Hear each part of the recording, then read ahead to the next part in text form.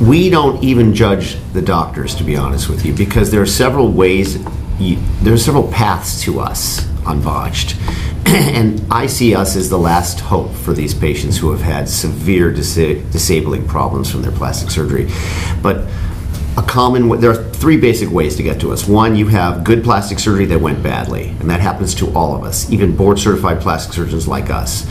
Two, you keep going further and further and further, and each one of your procedures, although done properly, removes more and more blood supply to the point where you suffer a major complication. And then the wild, wild west of plastic surgery is the third way to get to us, and that's having illegal procedures done by untrained individuals in back alleys and so on.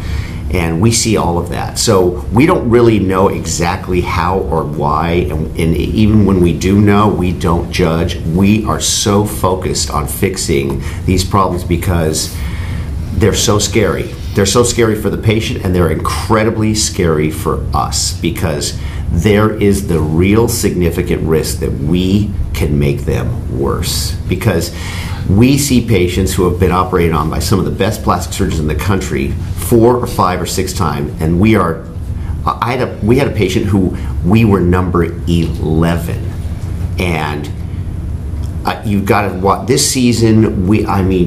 Dr. Nassif truly did some things that are, I don't even know how he did it, miracle genius stuff. Wow. I mean, really, truly. And of course, I was the first surgeon on those cases, but that's besides the point.